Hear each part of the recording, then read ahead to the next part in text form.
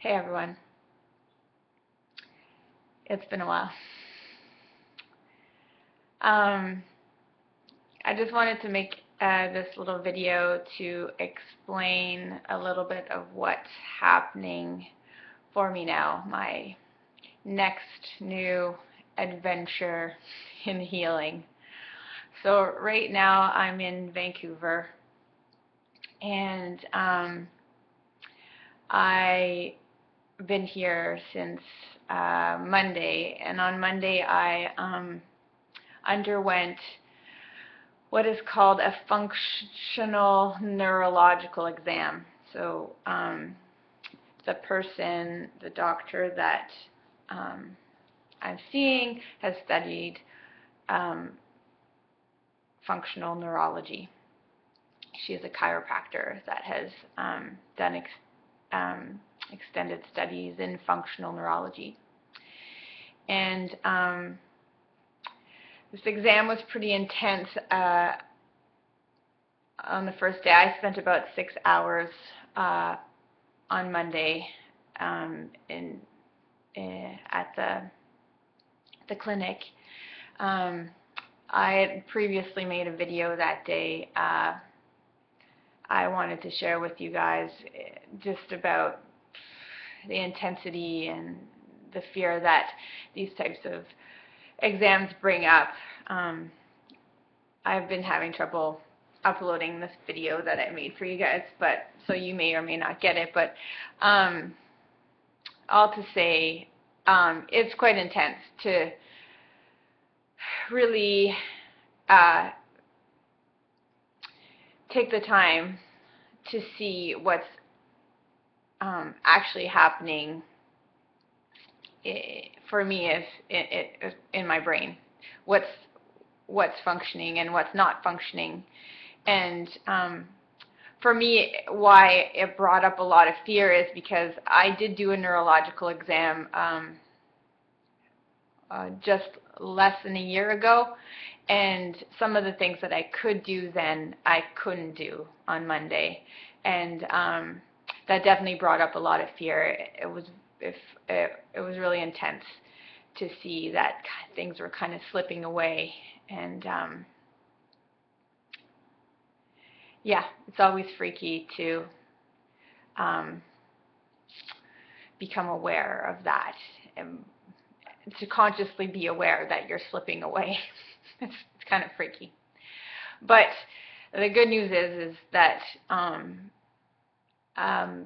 the brain is amazing, and there's ways to work with it so that it can function again in a great way. And so that's what this test is all about, and that's what functional neurology is all about, is to find the areas that aren't functioning and to come up with a plan to get things working better.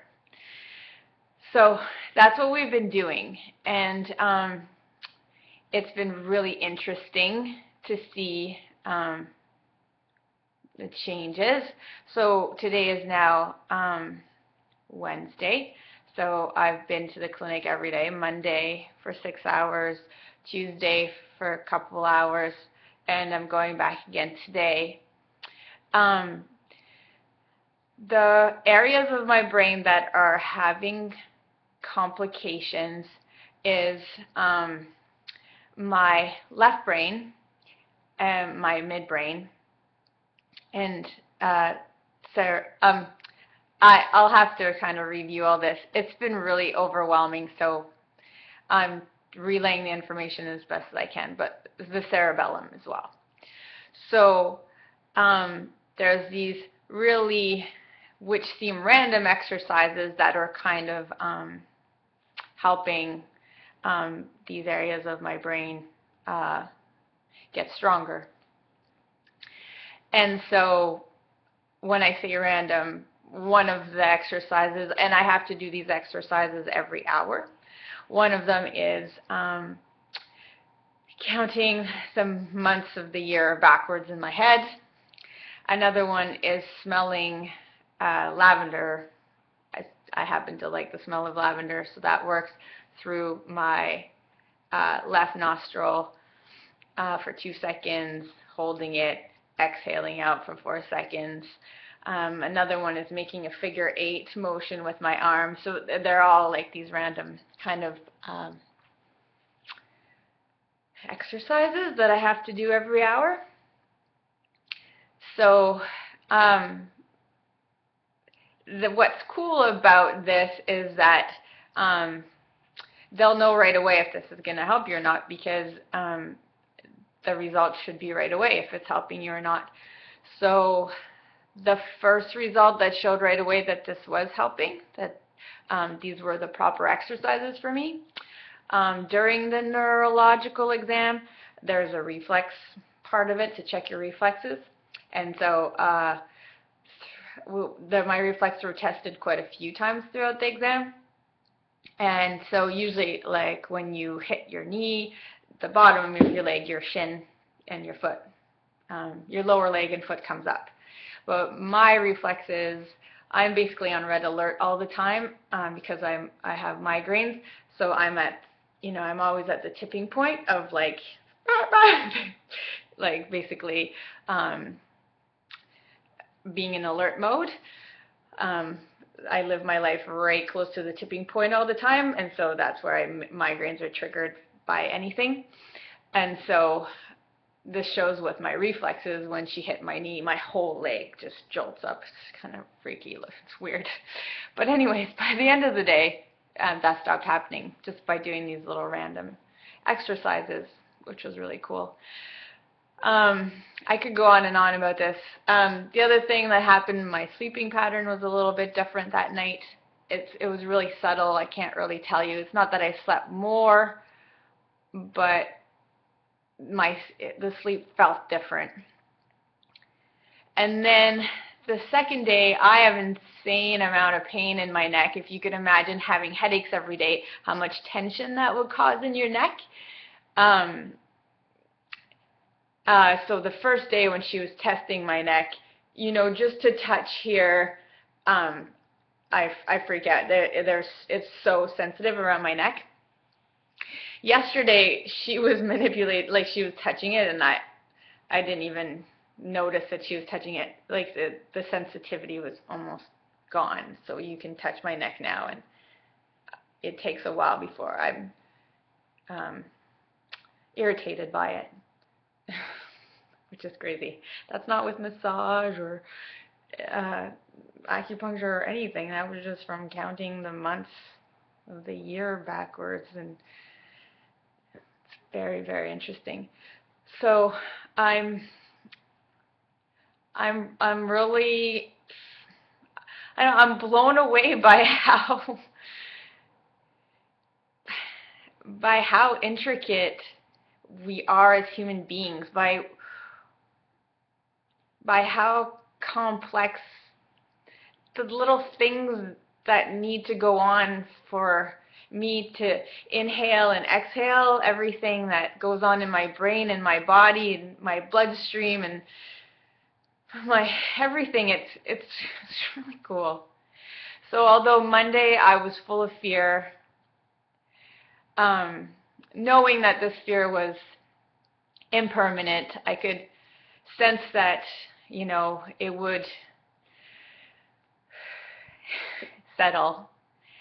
Now I do feel that although I'm going to have to make some major changes, I won't be able to snowboard this winter, most likely won't be able to mountain bike next summer, anything that's too much stimulation. Basically I have to chill the F out. Like, there's no more messing around with that. I can feel my personality wanting to fight that so bad. Like, no, I am just this extreme go, go, go personality. But no, if I want to retrain my brain to create new pathways so that I'm back in balance, I need to chill the F out. I need to make sure that there's that I'm not overstimulated every moment of my life. I even have to wear, you see it in here, cotton in my ear so that my left brain doesn't get overstimulated with sound.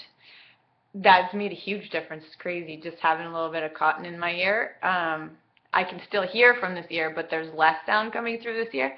Is relaxing me completely. It's really cool. Anyway, I've talked quite a bit, but I was going to post little. I found a few YouTube videos about functional neurology and how it's helped other people. I can post short videos, and then there's a longer movie. It's like a half-an-hour movie, which was really cool. And I don't know yet, like if what this will do, but I'm definitely going to continue giving it a go. It's just these simple exercises, and we'll see how it goes. And I'll just keep you posted on how it's going, how it's working.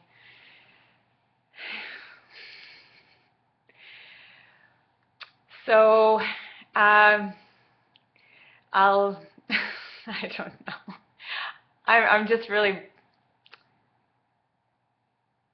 yeah, I'm blown away. So thank you all that have supported me through my journeys, and I love you all very much. Bye.